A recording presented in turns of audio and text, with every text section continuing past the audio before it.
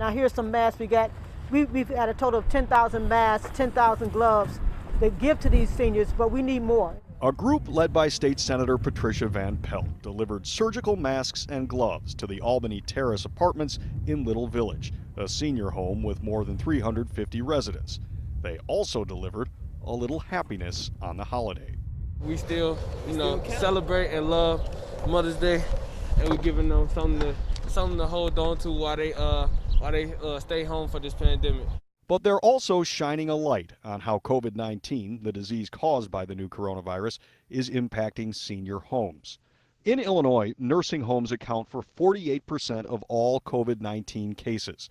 More than 50 nursing homes have passed a grim milestone, double-digit death counts. We desperately need someone to come out with a mobile unit and test all of our seniors. Rosemary Coleman is a member of the Chicago Housing Authority's Local Advisory Council leadership. She represents several senior homes. In 3 of my buildings, the virus is in the building. People have died.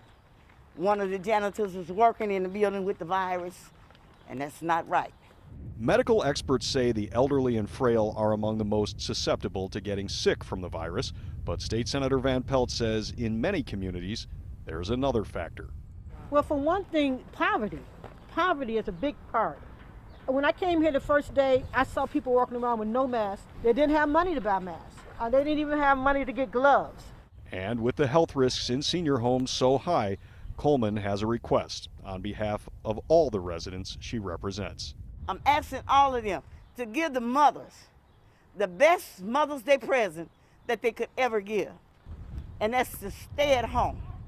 In Illinois, more than 1,500 people have died in nursing homes since the beginning of the pandemic. In Little Village, Mike Lowe, WGN News.